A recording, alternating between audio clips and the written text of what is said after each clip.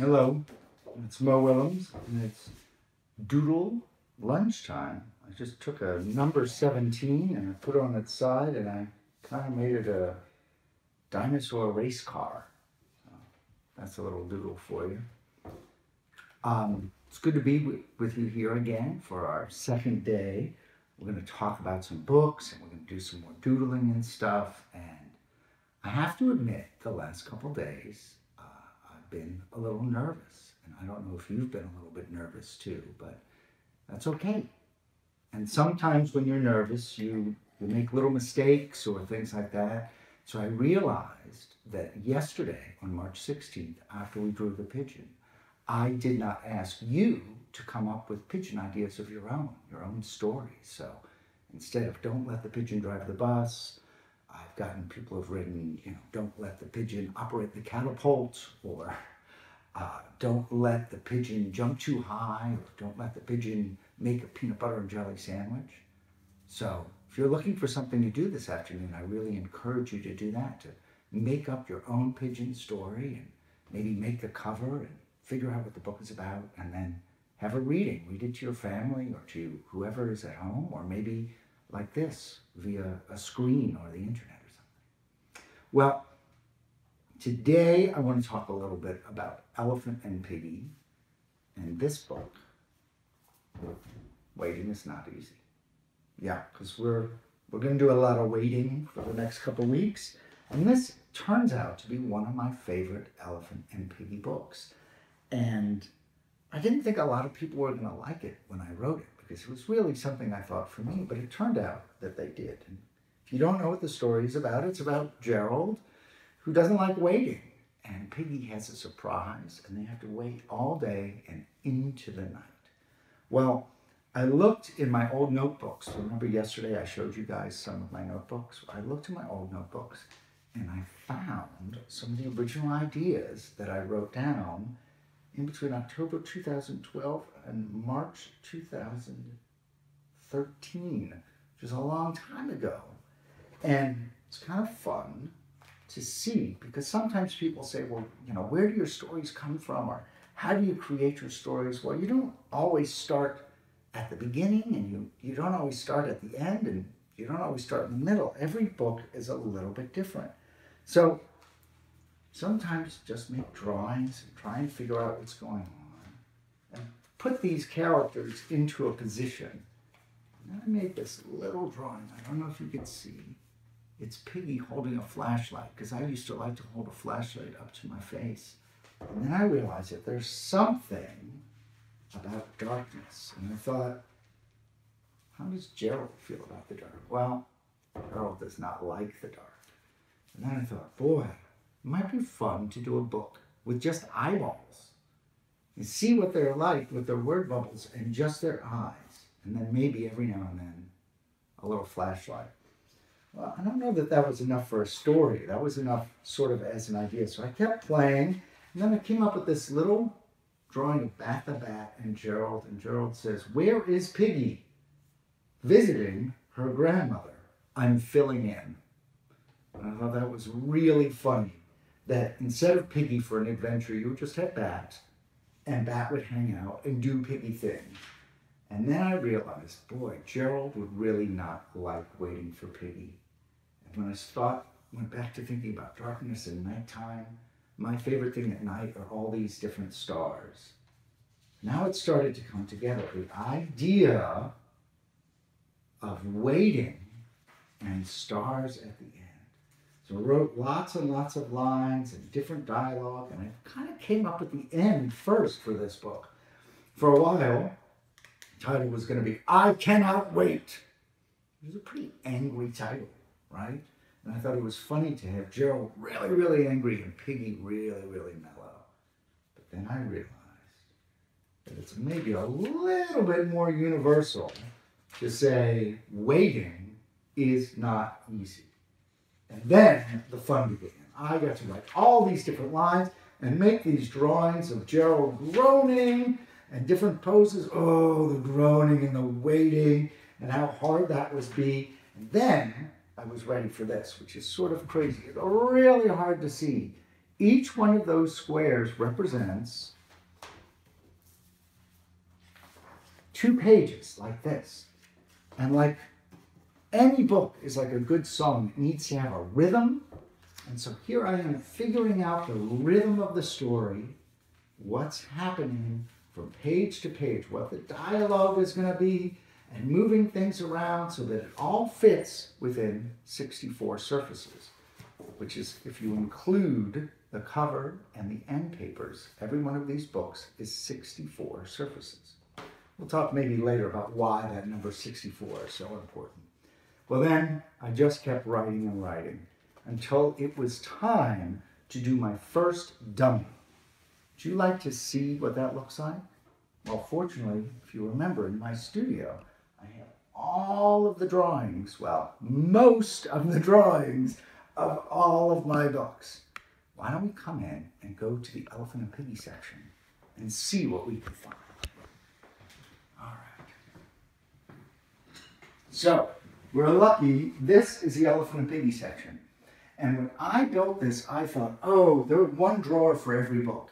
Because I didn't think I was ever going to write as many books as I did. But if you take a look here, oh man, did I make a lot of Elephant and Piggy books. I mean, some of my friends made some Elephant and Piggy like reading books, and there's some Unlimited Squirrels books. So I had to double and quadruple up. Let's see what we got. ENP, this is 20, so it's a little bit towards the end. Here we go. It says ENP number 2122, Frog Waiting. And then this is Nap and Slop. Let's take this out. Oh, yeah, right. Okay, so these are the dummies, what they look like for an Elephant and Piggy book. Unfortunately, I think the dummy for Waiting is Not Easy is in an exhibit right now. So we'll look at this dummy, just to give you a sense of what it's like. I really like Slop. You see, those are the days that I made the drawings, and then that entered stamp is the day that I made the blues. And I'll explain to you later what the blues are. It's all of the pacing and the very rough posing, much like you're going to see in the final book. And I might make 5 of these drawings and then throw them away and start over, or that first drawing may work well, or I may go back and revise it. See those flies in the red? That's a revision. And I play around until I think this is worth showing to my editor. And then we may change some of the lines, you see, or some of the drawings. This is the first time, remember, when Gerald tries the Slop and goes all crazy to see just what it would look like with some various bright colors. Anyway, once I've done that, I'm ready for the blues, which is how you would animate in... When you animate, you start with a blue pencil. So the first thing I do is I have a size chart. So there's Gerald and Piggy as they were in 2013. As they get older, their ears sort of sagged or they got bigger. But really by around here, by around book 20, that's about what they look like. And so now I use that when I draw to make sure that they stay the right size. All right? And I do all of these blue drawings. You can see I erase a lot because a pencil has an eraser. And so I'm trying to make sure the eyes are right. I'm trying to make sure that the legs are the right size or how I want the posing. And then, after that, I can make these finals. Now that one is sort of turned up. So here you go. You can see that.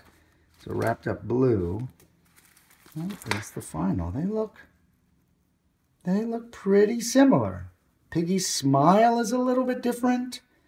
Piggy's eyes are a little bit different. But Gerald looks pretty close. And that is how all of these originals look. And in that star shot, they stand on a background that's gray. So I did that. It's a separate level. And those are all the surfaces labeled. So this is the title page, Surface 0405. I made that on the 22nd of February in 2013. These are the big silly groans. And the reason that I've got these 2 lines here is that is called the gutter. in between the pages, there's space. So I want to make sure that the G and the R don't get lost in that. And this is going to be done digitally as a typeset. So I just draw it in red so that people know at the publishing house that they're going to have to build those letters to fit in to look like that. And see, it says new, so it probably was a second or third draft. My editor said, well, you could probably do a little better. And then I did do a little bit better. Oh, look, here's the final for that. With that groan bubble, because that bubble is on another one. So there we go. We put these back. That's what that book looks like, what all the steps are in that book. All right, shall we go sit back down? Okay. It's my old notebook. Got a whole stack of them. Maybe later I'll show you. Tens of years of these. Just a lot. Wow. All right. I think it's time to teach you guys how to draw something. So, if you don't have paper and pencil, or particularly a pencil with an eraser for this particular drawing, why don't you do me a favor and pause. All right, you pause. Now go into another room and go get yourself some pencils and some paper. And you want to make sure that this time pencil has an eraser, right? Okay? Pausing. Yeah. Okay. All right. You got it? Come back. Okay. Now, press play and let's draw. So this time, I'm going to use a pencil and eraser. I'm going to teach you guys how to draw Gerald. And I think on the website, we're going to have something like this that you can print out later if you want to make sure and see. Yesterday, we drew the pigeon, and this is the explanation. Now, this is the official explanation. It doesn't mean I'm going to do it exactly the same, because I may do an unofficial Gerald. First thing you're going to do is you're going to draw. I'm going to do it a little thicker because I don't think it's going to read as much. A number 7, like the 7 in March 17th. All right? Now we're going to draw next to it a little, like a little sibling 7, right? This is the younger 7, is a little smaller, and they're going out on a 7 play date. There we go. Now, we're going to draw a circle all around that. Now look, see how that circle went through there? That's okay, because this is what my eraser is for. I'm going to take my eraser and get rid of that line. Because whenever there's a line on top like that, that's how you know that it's on top. If you can clear out that little line, then one thing is on top of the other. So right now, these 7s are above this big circle. Now, what about number 8? That's no fair. The 7 got to go twice. Well, we're going to take a number 8 and we're going to hit it on the side and have it fall down right here. Number 8. Oops. Number 8 fell down. We're going to do 2 strings, 2 little arms sticking out for it. All right? That's starting to look a little bit like Gerald. So now you can take the drawing and put it upside down if it's easier, and off of here do sort of half of a letter U. A letter U until it hits there, and then a letter U until it hits there. All right? Now, straight line across, from side to side. See how I angled it a little? It makes that ear feel a little bit more cool. And then I'm going to do another letter U here, small letter U. And now, the letter U here. I think Gerald is happy to see you. I'm going to have Gerald smile. And now, the most important part, as we said last time, is where the eyes go. If it looks down, it has a different feeling. If it looks up, I am going to have Gerald look up at me, because I think Gerald is happy that I drew him. And then I'm going to write my name so that everybody knows that I made this drawing. There we go. That's my Gerald. Can you hold up your Gerald? I'd like to see that. Oh, yeah, right. Yeah, it looks pretty good. Doesn't look exactly like mine. It looks kind of exactly like yours, which is really awesome. And you see, again, the eraser is so important. If you ever make a drawing or you write a line or you do something and you're like, oh, that's not how I wanted it to go. That's all right. There's an eraser. And if you don't have one of those erasers, you probably have one on one of your pencils. Look here. This is one of those blue pencils I was talking about earlier that I do my elephant and piggy drawings with. And it's got an eraser. And see how that eraser is all kind of erased off? That's because I spend pretty much most of my day erasing different lines. So that was kind of fun. All right. You know what I forgot to do? I think I told you earlier, I forgot to say, hey, make your own pigeon stories and whatnot. So now, maybe today, if you don't have anything to do or if you're trying to figure out what to do, you can come up with your own elephant and piggy adventures. Remember, we decided that Elephant Gerald doesn't like the dark, and that became this story, right? Waiting is not easy. Maybe there's something that Gerald really, really likes. Or maybe there's something Gerald is afraid of. Or maybe there's something that Gerald really wants to tell someone that Gerald never has. Whatever that is, that could be the idea for a story. So, now, question time. Hopefully, we're going to be able to organize stuff and I'll be able to answer and look at some of your mail that you're sending as email or some of the drawings that you're sending. Today, I'm going to read some mail that was sent to my publisher and try and answer some questions that go in the mail. So this is a real letter from someone named Clayton. Dear Mo Willems, I really like your books, and the word books has 2 eyeballs in it. It's really funny. My name is Clayton. I am 8 years, and your books make me laugh. Thank you, Clayton. I'm really happy that your books make me laugh. How are you doing? I'm a little nervous, Clayton. I'm a little nervous, but I feel like I have a lot of love in my life, and I feel like I'm able to do good things. And I'm so glad that I get to draw with all these kids all over the country. So I'm a little nervous, but I think I'm doing okay. How many books have you written? And then again, the book has 2 eyeballs in it. Well, I've written a lot of books. I'm going to guess the question you have is really how many have you published? Well, I've published a lot of books also. I've published, I think right now, about 60 books. Yeah. Which is why all these shelves need to have multiple books in them. I just keep making books. So you better watch out because I'm probably going to be working on another book pretty soon, and that'll be 61. Thank you, Clayton. Good story. Good letter. Let's see. This is a letter. Oh, my goodness. Connor wrote their phone number.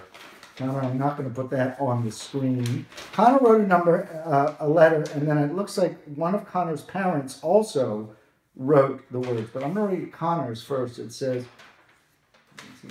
Mo Willems, correctly spelled, thank you, Connor, is the best.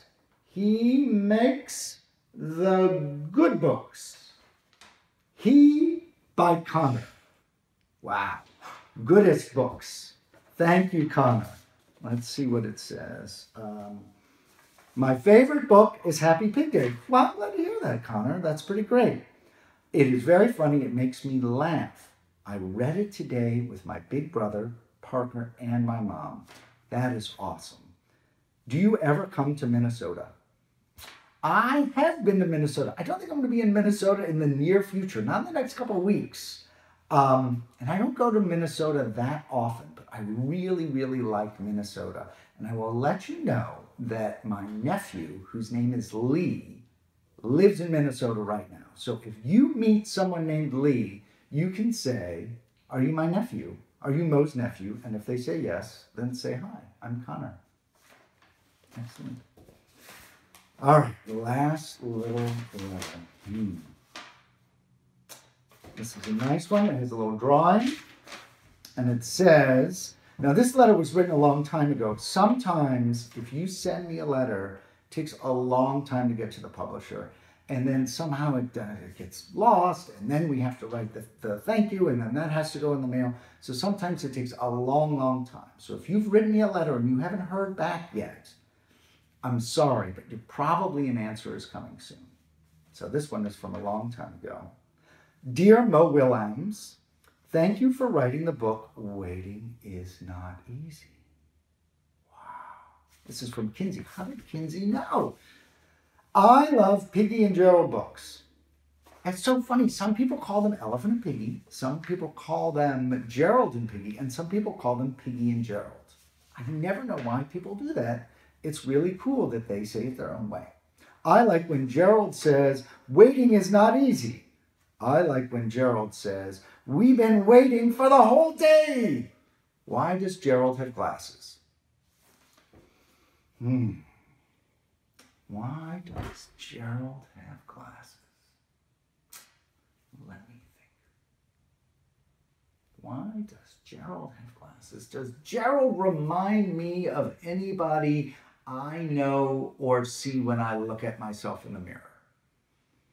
I will tell you why Gerald has glasses. Because Gerald is nervous and Gerald needs things. Now you notice the one thing about Elephant and Piggy that your teachers do not say is that they're pretty naked. They're very naked, Elephant and Pig, because they're cartoon characters. And Piggy, because Piggy is so mellow and so pure, Piggy doesn't need anything extra. But Gerald is nervous, so I gave Gerald glasses so that he would have something to try to hide behind. That is why. Your friend, Kinsey. And then it says, I could be a star in a Piggy and Gerald book.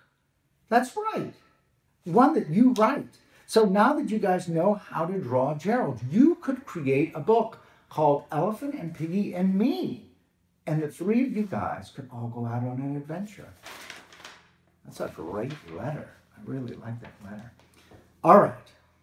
We're going to do a final doodle. And let's see here. Pause, just in case you need to get more paper. You got more paper? You got your pencils? Okay, now this time, while we're pausing, I want you to get 2 different colored pencils or crayons or markers, because we're going to do a special type of doodle with 2 colors. Okay? Okay, pause, you got it? Oh, so paused. Okay. Play. All right, I'm going to get my paper. And this is a little game I do sometimes. It's a letter game. So sometimes it's hard to think about what to draw. You're like, oh, I don't know what to draw. I can't come up with anything to draw. There's always something to draw. So sometimes what I do is I take a letter that I know, like this. It's a letter that I'm very familiar with. It's one of my top 26 letters. Letter F. And sometimes I use that letter in words like friend, something like that. And what I do is I take this letter F and then I try and turn it. That was in red. I now take a gray crayon or marker. And I'm going to try and turn that F to another drawing. See, like it could be a dinosaur with teeth, right? That would be the mouth. It could be a chair that leans back. See what you're going to do. But don't be afraid to move the drawing around to see if there are other things that letter F could be. Oh, you know what? I think I got an idea. This is what I'm going to do.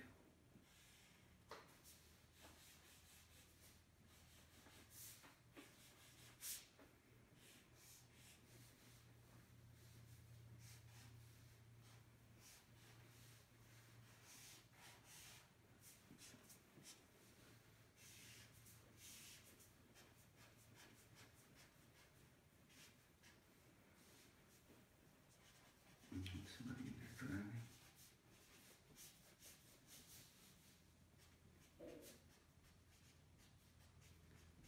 grab that red again. Grab that red. Is it the red? Yeah. Oh, this is the orange. Oh well. Make the sign. Look. It's an F fire truck. All right? I'm going to sign my name right here. Mo, so that I know I did it. And I wonder what you made with your F. I wonder what kind of different drawings you did. Well, that's it for today's lunch doodle. Thank you guys for coming. Thank you for drawing. And just because we're done, that doesn't mean that you have to stop drawing. You can keep drawing and maybe do a number and turn that into something, or just a squiggle or another letter. Okay? Well, until tomorrow, this is Mo Willems saying, have a good day.